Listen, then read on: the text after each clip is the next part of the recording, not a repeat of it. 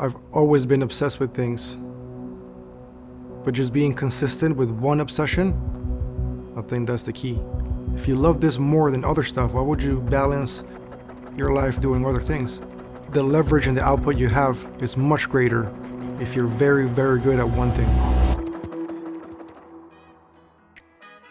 I'm the CEO of Real Tacos, fast-growing chain of restaurants in Atlanta, Georgia.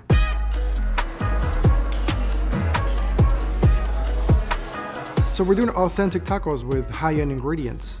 There's no science, and amazing margaritas. 100 million a year revenue, that is our next goal. I can read numbers better than words. Like, I can't read a book, but I can read charts.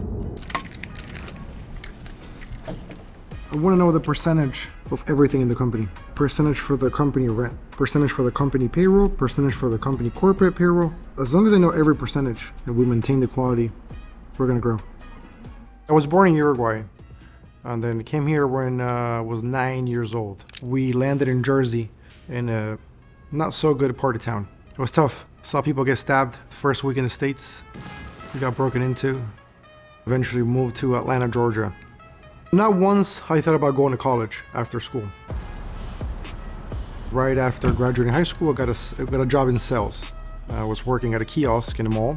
Pretty much spent 10 years of my life inside of malls. This is one of them. It's always a weird feeling coming back. And we would sell hair tools, hair straighteners, curling irons. You will stand here and you will walk around all day and look for customers. I'll probably make a sell right now. I think I still got it. Within about a year, I was already training people and managing. After that, I was a regional manager.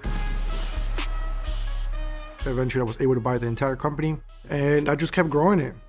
Had these all over the Southeast. 19 at once was our biggest operation. But I was growing something that was going downhill.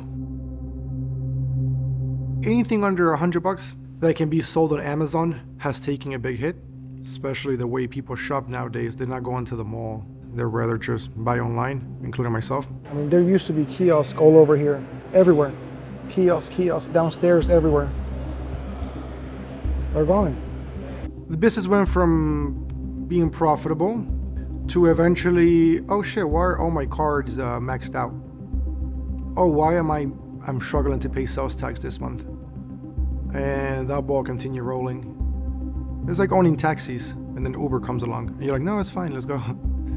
As that industry went away, I was working more, making less money, then working more, then losing money. I was like 400 grand in debt at one point. You can feel so much pain through business. It's breakfast time and you can't eat. The food will not, you can't swallow. You can't go to school and learn that. Hey, right before you might go bankrupt and lose everything, you're not gonna be able to eat. That's not in the book. 9 years, every day. Every day. I would never give away another 10 years of my life and have nothing to show at the end of the journey because there's no enterprise value in the company. You basically own a job, plus the whole risk. I'd rather own a business.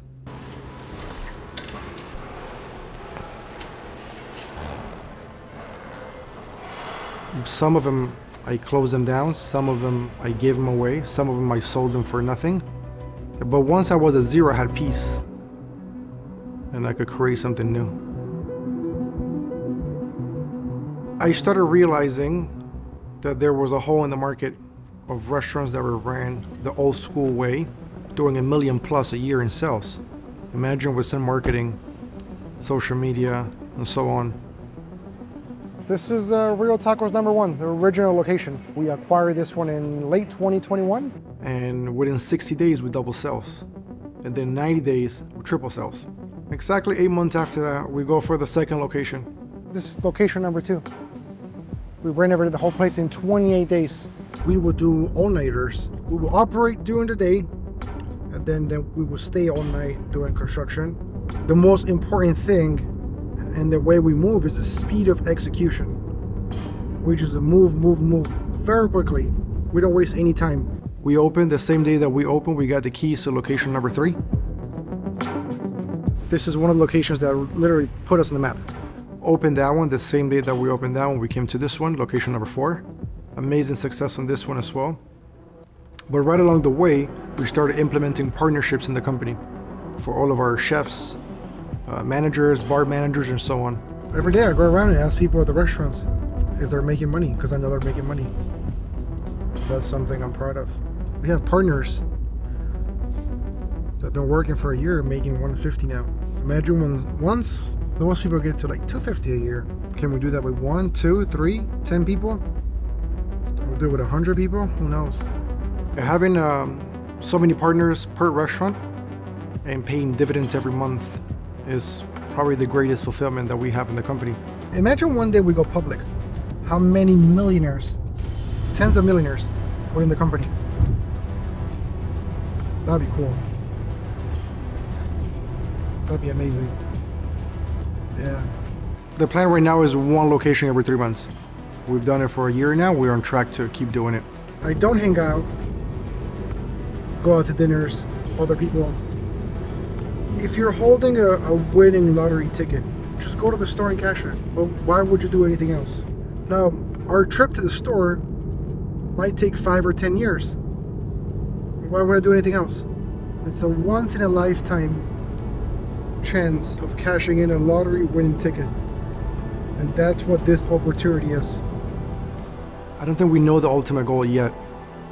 We just know we want to run to 100 million a year. Being profitable, 0 debt. I am obsessed. So maybe I just want people to get inspired by this. It's okay to be obsessed.